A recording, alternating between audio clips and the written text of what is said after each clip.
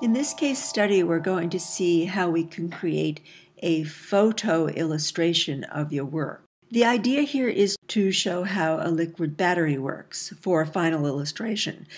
So first, create photographic bits and pieces and put them all together. Think of it just as if you were drawing the pieces and putting those sketches together.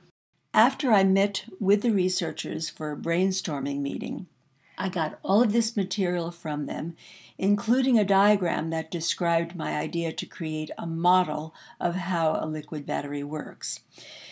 This is the way I imagined the shoot to go. Okay, first I would take an optical quality cuvette and would then pour the mercury and the water into the cuvette and somehow suspending with a clamp a strip of metal foam, which is an important part of the science. And because I was imagining a full container of this material after making the image, I would then crop out the right side. We don't need to see the clamping device, and then flip the left side, or a small portion of the left side, over to the right to then make the full container and the final model.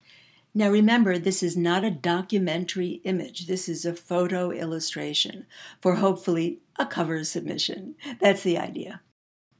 Okay, so first I start looking at the cuvette, the vessel into which I was going to be inserting and pouring all the components.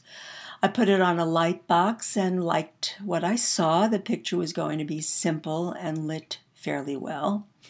Then I practiced inserting the metal foam with a clamping apparatus to see if it was doable. And it was, at least with an empty container. Sort of dry run, so to speak. So the next photograph I took was with the mercury and water in the container, which looked fine too. I then discarded that, by the way, into the special container the researchers provided, and sort of started all over again and tried for the next steps, which was going to be inserting the foam at a certain level with the water. I played a little with lighting by shining a tungsten lamp onto it. It gave a warmer feel, which I liked. Then I plopped it further into the water to see how that was going to look, and again I changed the lighting by adding a little lamp light onto this material. So I was getting there. Eventually, this is the image that I wound up with. Well, sort of wound up with. And I'll tell you, frankly, I was a bit nervous dealing with the mercury and pouring it out and dealing with that and the water, especially while having the important cautionary instructions always sitting in front of me. So again, making the pieces photographically and then putting them together was the way to go. Remember, this is an illustration using photographs for the purpose of creating a model of the technique of how a liquid battery works. And this is how I did it. I'm using Photoshop here, but you can use other software, of course. Take a look at the real life part of this, where we're using one images for the receiver of the piece on the right side, which is what we had been talking about. So I'm first going to select the right side, copy and paste into the image on the left side, the container with all the material. Move it around a little bit, see if it has the potential of being doable.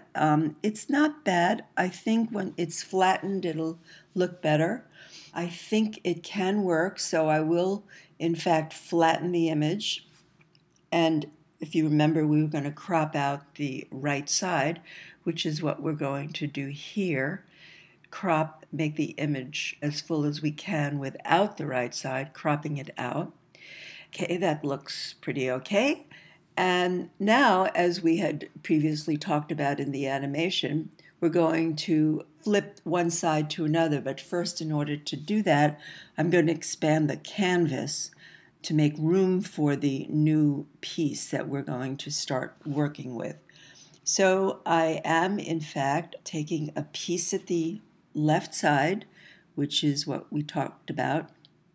I'm copy and pasting There it is again, and we're going to flip it to make up for the empty side. We'll just flip it horizontally, move it around a bit, and with a little fudging, we get a pretty nice start for an image that we're getting to. I decided to play more about raising it one more level, and so I went back to what we have seen before in another image, where I basically take this pretty good image, select the background, invert the selection so that we have in fact selected the liquid battery, copy and paste, and you see here we have another layer of just the liquid battery, and went to layer style and went back to our old drop shadow friend, and I played with making a drop shadow, which I did like. I tend to think that it just pushes it away, and I think it worked quite well. Eventually, what I did wind up doing is playing a little bit with putting a different background, for example, making a gradient. That wasn't going to work. I didn't even know what I had in mind, but I really wanted something a little more dramatic. So going back to the picture without the color in the background, I'm keeping the drop shadow. I went to adjustments and decided to invert the whole picture.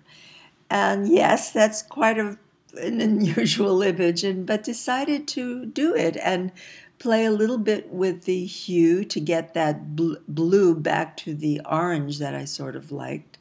Wasn't quite enough. I increased the saturation a little bit. And there it is. This was the final image that I showed to the researcher, and frankly, I think we got ourselves a winner. Unfortunately, not the cover of the journal, which we were hoping that would happen, but it did get the homepage of the journal and a couple of other homepages of various journals, and it got a lot of attention.